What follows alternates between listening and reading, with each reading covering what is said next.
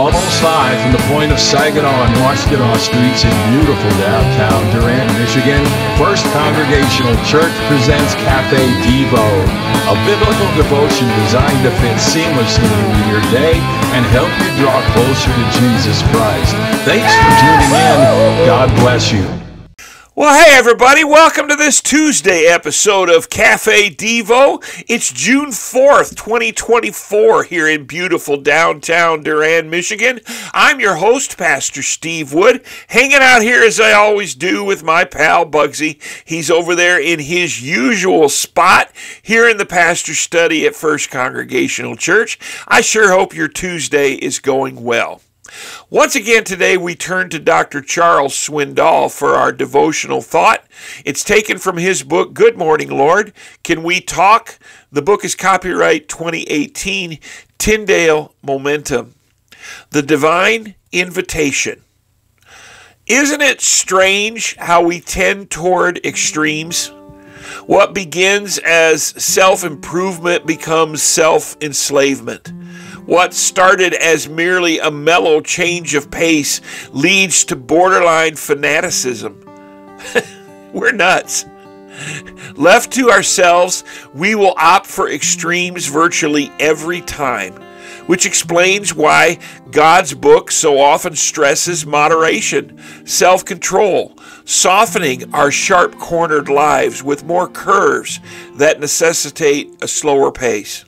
Jesus himself found it necessary to escape the press of people around him to get his bearings. On several occasions, he rose early in the morning just to be alone. Immediately after his 12 returned hot and sweaty from ministry, it was his idea that they retreat and repair. And who can ever forget his gracious invitation? I often return to it just to let the words wash over me. Matthew 11, 28 through 30.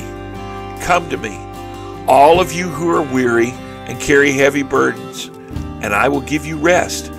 Take my yoke upon you, and let me teach you, because I am humble and gentle of heart. You will find rest for your soul. For my yoke is easy, and any burden I give you will be light. In a high-tech day of high-level pressures, Jesus offers rest. Amid the rancor of politics, he's gentle.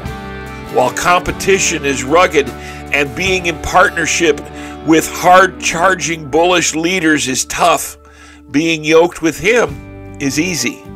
He said that. It's easy. And instead of increasing our anxiety overload, he promised to make it lighter. Is it any wonder Jesus' style and message created such a stir? While the religious establishment piled on more guilt and shame with their rigid lists of do's and don'ts, Jesus quietly offered grace. He still does, you know. It is quite possible you and your family are weighed down by life, pushing against the impossible odds of financial bondage or shuffling through the debris after a destructive conflict. Maybe you're battling loneliness, grieving the death of one that you love, or dealing with the unknown. No matter the burden, the answer to your need is a person. His name is Jesus. He invites you to come to him and lay your burdens at the foot of his cross. Why not do that now? Father, we come to you once again and we lift you up in the name of Christ. You are good and mighty and awesome. And oh, how desperately we need you. Whether we acknowledge it or not, Father, we need you. Bless us today, Lord, with peace. The peace that you offered. Bless us with rest, that spiritual, refreshing rest that is found in you. Help us, Lord, to remain calm, to remain focused on you, to lift you up, and to share the joy that comes in knowing you. Bless us, Father, we pray, in Jesus' name. Amen. Hey, that'll do it for us on this Tuesday episode of CafeDevo. I hope it's a good one for you. I'm Pastor Steve Wood signing off for now. I'll see you tomorrow.